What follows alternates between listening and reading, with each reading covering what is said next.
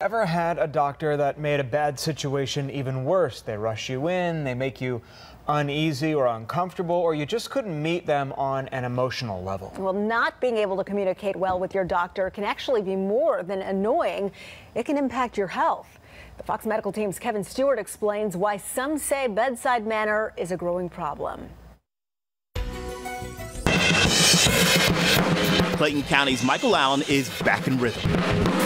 The drummer has battled back from something called clonus, uncontrollable rhythmic muscle twitching with a numbness running down his leg. I think on my 42-year-old body finally kind of caught up with me and caused some, essentially what was herniation of 2 discs. The first doctor he went to made him uneasy and left him less than confident in that doctor. The bedside manner wasn't very engaging, kind of like, oh Lord. So he turned to Dr. Scott Kelly at Resurgence. Great bedside manner. I mean, he and I were able to talk about traveling and sports. Dr. Kelly has written this book, What I've Learned from You.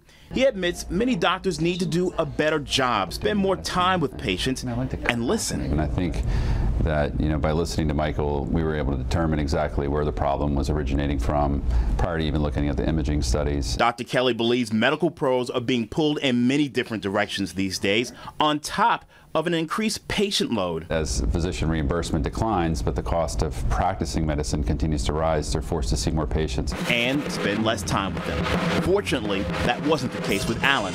Listening may have made all the difference in the world. It really took a load off my shoulders.